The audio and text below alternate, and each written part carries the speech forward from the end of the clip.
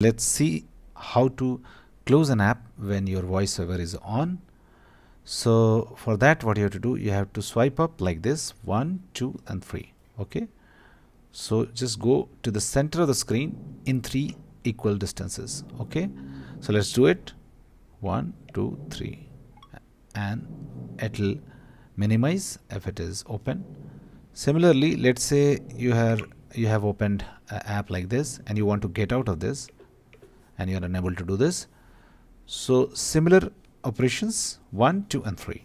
Okay, going to the center of the screen by your finger, traveling to the center of the screen by your finger from here in 3 equal distances,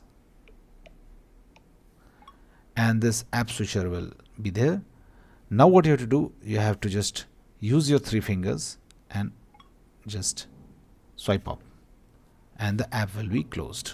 Okay, now if you are really annoyed by the voiceover like this, then you can turn off also.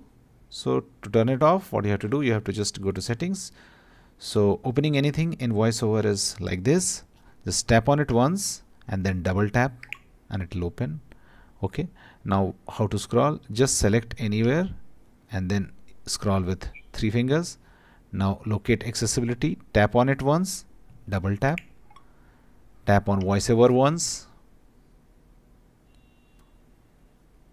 and then double tap, tap on it once and then double tap, and that's it. You have turned off voiceover. Thanks for watching. Please do like,